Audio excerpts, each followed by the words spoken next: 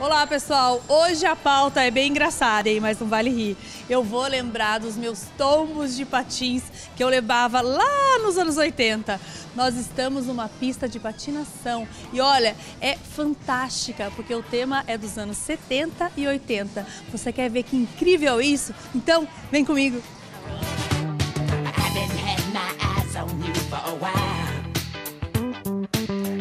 Something about your acting, I show you like your style. Maybe it's the way that you carry yourself.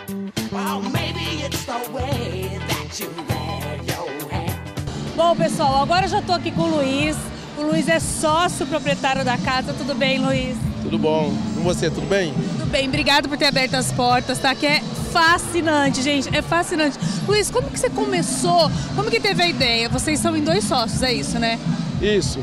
Nós dois patinávamos na década de 90, eu frequentava uma pista chamada Bad Wolf em Moema e ele outra pista na Zona Norte. Daí eu sempre trabalhei com patins, fazendo pista com a prefeitura, ou eu também trabalho com uma marca de patins. Só que eu tinha esse projeto que rodava São Paulo, chamava Roller Night.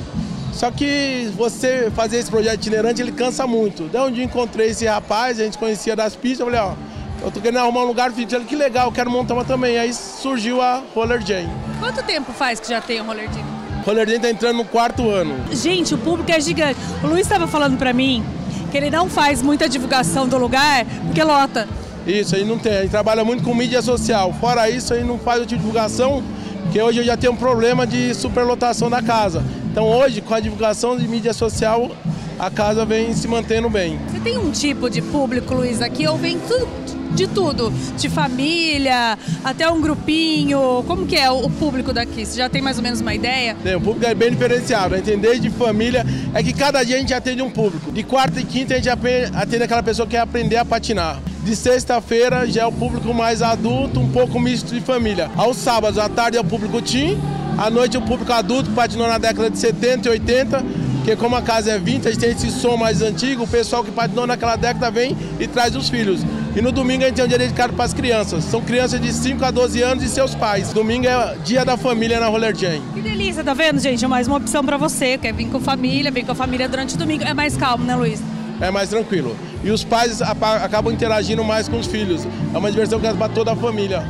Você chega a ter aula aqui? Tem professor para patinar aqui ou não? É só por diversão mesmo? A gente tem 2 tipos de aula. A gente tem uma aula aos sábados antes da Casa Beer, que é para quem está aprendendo, das 2 às 3, das 3 às 4. E tem aula também de jam skate. Jam skate é uma dança sobre patins. É tipo um street dance, só que em cima do patins. E essas aulas acontecem às terças, das 20 às 21. É só eu chegar e fazer aula ou tem inscrição, né? Bom, a gente não sabe, né? Aos sábados você chega meia hora antes, conversa com a prefeitura, com a professora e faz a matrícula.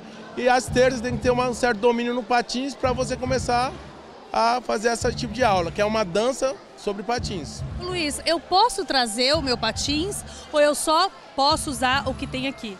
Então você pode trazer seu patins, pode ser um inline, pode ser o quad, e aqui a gente só aluga o patins quad, o tradicional, 2 na frente e 2 atrás, até por causa do estilo da casa. Como é retrô, tem que ser estilo de patins. Luiz, eu vou te falar a verdade, eu já faz mais ou menos uns 20 anos que eu não subo em cima de um patins. Você acha que eu consigo de novo ou não?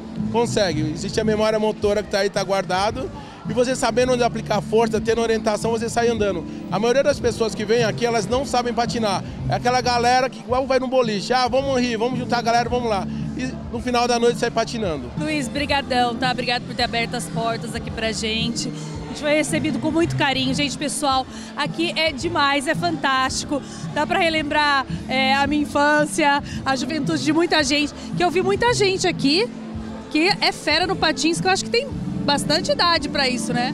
Eu tenho um patinador aqui que tem 70 anos, patinava aqui no Massa Rara. E conheci a Roller Jam, todo final de semana tá aqui. Tem um outro também veterano que vem de Jundiaí, todo sábado tá aqui. Tá vendo? Ó, aqui é fantástico, gente.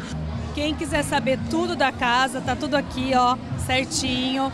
Luiz, muito obrigada por você ter aberto as portas até pra minha família. Ele abriu as portas pra minha família. Todo mundo se divertiu, todo mundo amou e a gente vai voltar. Obrigada, viu, Luiz? Com certeza. E vocês também, vem pra Roller Jam. Vem pra Roller Jam. Ó, e você não sai daí, porque daqui a pouco tem muito mais.